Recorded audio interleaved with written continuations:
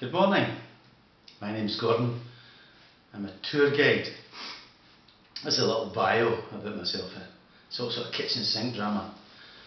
It's the best place and the quietest place in the house at the moment to actually make these little videos. I've been a tour guide for about 3 years now, and prior to that I've been in business quite a number of years. I've had a number of occupations.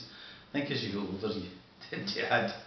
I've been a policeman, a judge, businessman, and now I'm a tour guide and actor. The last 3 years I decided to try my hand at a little bit of acting, and I've appeared in a number of productions. Some you might know if you're from the United States and Northern Europe, like Outlander. I've been in Outlander and a few films like Trainspotting 2, British productions for BBC, The Cry, etc.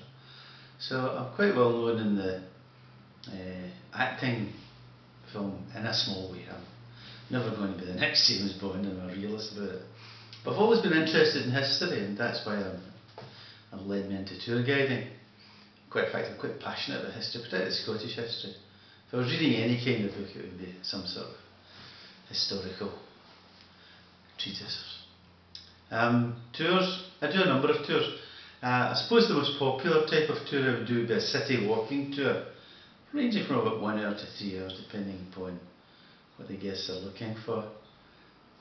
Pick them up at a particular point or meet at a particular point, and then tour either Edinburgh or Glasgow. Edinburgh's the most popular.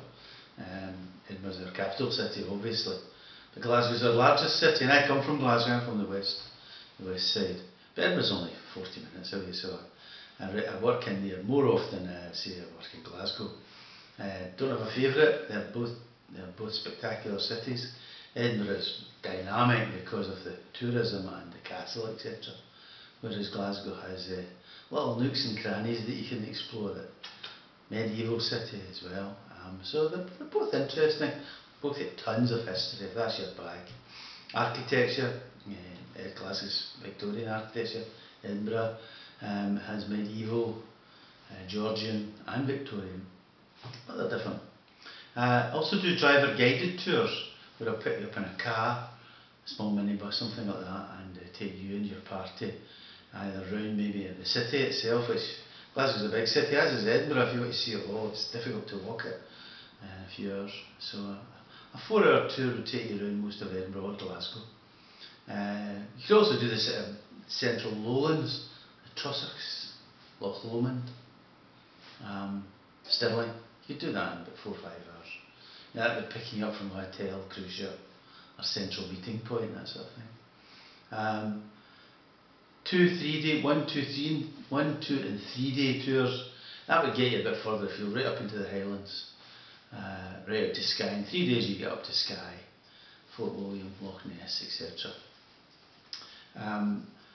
Tips, if I was giving advice, don't try and do Scotland in a day. We do get tourists that come and for 1 day and expect to see Loch Ness, Glasgow and Edinburgh in 1 day. It can't be done, and you certainly don't need a tour guide. You need a racing driver.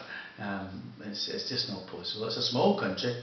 It's only the size of South Carolina, if that means anything to you, but a little bit bigger than Holland. But you still won't see it in a day. 3 days will give you a flavour. And what I suggest to most people is take a 5-day break, a couple of days in Edinburgh, a day in Glasgow, and then maybe a couple of days Highland. But I can tailor, because I'm small, one-man band, I can tailor the tours to meet your expectations, whether it's history, whether it's genealogy. It's entirely up to yourself. I like to think I do it with a good sense of humour, and I can dig things out of the past and the present that you may find unusual.